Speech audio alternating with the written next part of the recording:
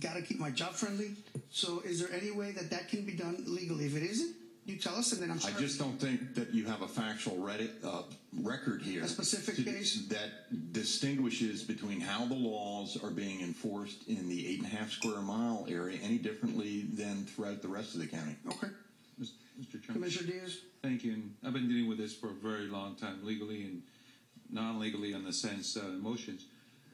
But she brings a point.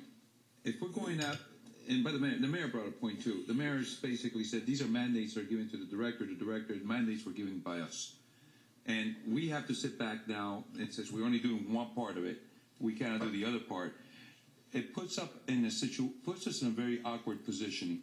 There's people going to court on something that we're probably going to go back and probably really consider differently, and that they're going to be paying fines. They're going to be paying all kinds of things, attorneys and everything else, which further hinders them as residents.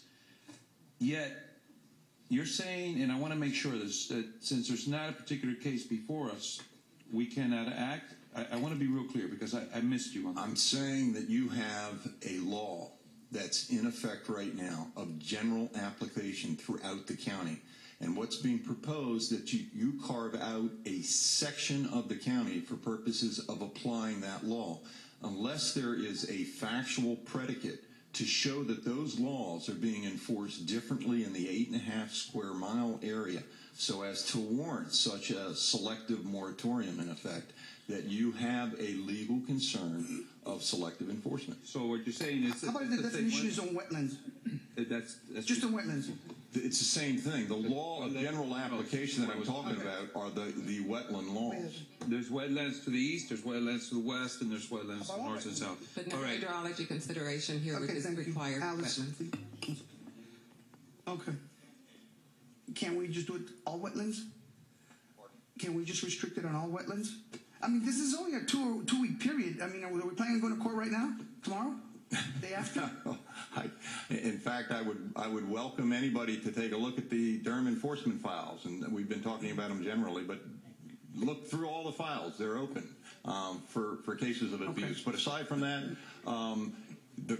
this board certainly has the authority to have a moratorium generally of those provisions. Well, I'd be leery to jump into it right now without any further things, so we can leave that for another day. Your motion at least helps some. We won't be able to stop the liens right now based on our legal advice. Can we just request, though, that Ms. Pena get the document that she's asking for? She's asking for a hydrology study. Why doesn't she have it? Those are very simple things. From the task force, right? You're requesting it. I've requested it from day one. It's been ignored totally. Why is that? The recommendations, final recommendations, are coming in with giving them more power. In other words, everything, all the lands that are going to be purchased outside of the UDB have to go through Durham first. So that means that the nightmare that we're going through is going to happen all over. And so you can close down the county. No more businesses. Agriculture will be there. Mr. Chair, all due respect, I'm not sure what Ms. Penn is referring to regarding land purchases going through Durham. That's nothing that I've heard. That's part of the report from the Wetlands Task Force. It was in the report. It was in the report that was okay. Is that a courtroom? There's no debate. She made her point. You made yours. We'll find it later.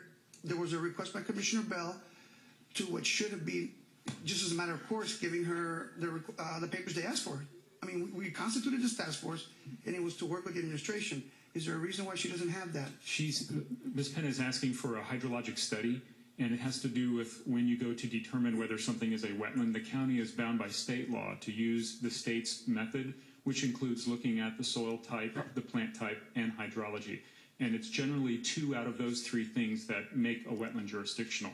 Did you respond at least to her request which you just told me now, that's why you couldn't do it? That discussion has been throughout the task force meetings. We've had presentations from the state. They came down and described how you determine a wetland. We had the federal government do the same thing, and we did the same thing as well. And Mr. Chair, if I may, all due respect, absolutely. Regarding the fines, we're not in the business of trying to collect fines from property owners. What ends up happening is we can't, as a department, independently impose fines upon a property owner other than writing them a ticket for $100. What happens is when you have an enforcement case and the property owner does not either get a permit or resolve the violation by removing the fill that they placed in wetlands, we end up in some cases going through this civil court system, and we go to a judge and we make our case, the property owner makes their case. The penalties are imposed by a judge. There are penalties that are outstanding that just sit there, and we're not actively trying to collect on those penalties because it's not really in our interest. We just want compliance. That's our main objective. It's just to have it consistent and fair throughout the county, because many of your constituents do get permits. Thank you, sir. We need to wrap this up. No, let's wrap it up. Commissioner Diaz. And I would like the chair that's heading up this, and what was happening is very simple. When you do the wetland report, and the reason why she's asking is because certain parts of the year create a wetland situation, and certain times within that year could be created a wetland situation, but we look at it as a full wetland year-round due to that particular creation. So could you look into that too, please? That's key, what I'm saying to you, because it happens in the C9 and it happens in many other parts where, depending on the type of year and depending on the rain, it has created wetlands, but then it's accepted as wetland all year round, and I think that's part of what it's going to. So let's look at that too. That's basically. Thank you. Mr. Chair, thank you.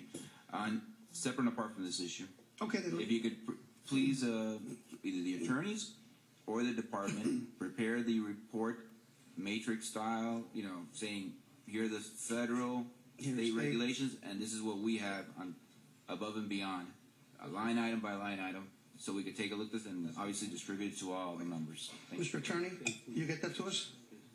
Yes, sir, we will. Get it to all of us. Thank you very much. Thank you so much. Have a great day.